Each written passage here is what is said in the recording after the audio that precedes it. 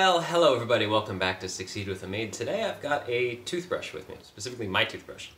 And the reason I have this toothbrush with me is that if somebody tells you they haven't brushed their teeth in a month, you kind of get that heebie-jeebie, ew, that's kind of gross, and what's growing in your teeth sort of feeling. But, you know, in actuality, how often do people brush their muscles, right?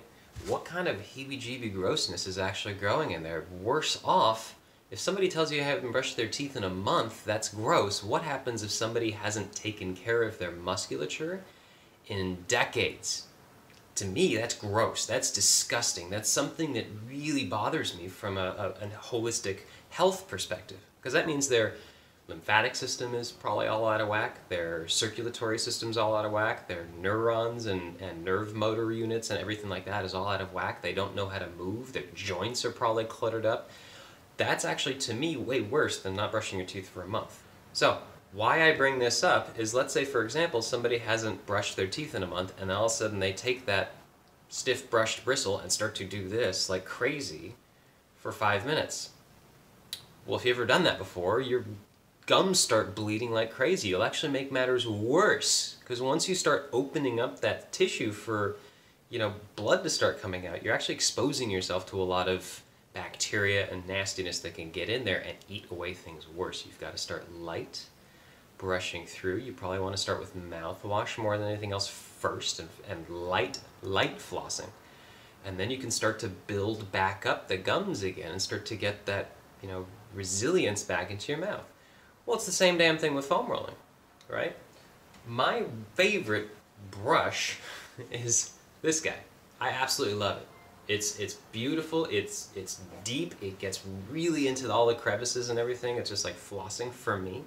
But if I give somebody that hasn't foam rolled for 40 years, something like that, they're going to do the same thing in here. They're going to start bruising tissue. They're going to start, actually decreasing the amount of collagen production, all sorts of stuff. So I start them off with something light like this.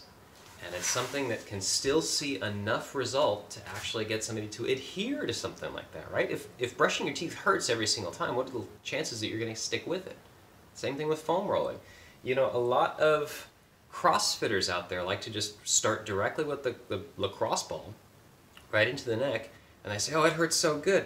Well, dude, I've had a lot of people that are 40 years plus of flying desks, and they just can't handle that level of pain. There's so much scar tissue in there that it's literally going to bruise their tissue from the inside out. So something like this, soft little balls, can get enough result to allow some progression of decrease of symptoms to actually get adherence to a program.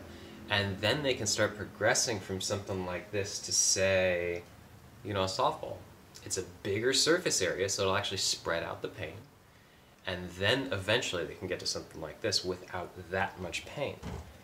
The last note I want to say on this is that if you haven't brushed your teeth for a month, it's going to be painful a little bit at first, and it's going to take a little bit more, mental bandwidth to get through. You might have to be a little bit more strategic, or even enlist the help of a dentist to help you start to progress and recover from that level of self-neglect. But after a while, 30 seconds, get through this, you're done, right? And you do that on a daily basis without even having to think about it. It's just second nature. It's the same thing with foam rolling. It's the same thing with self-care and self-soothing and self-nurturing with your muscles.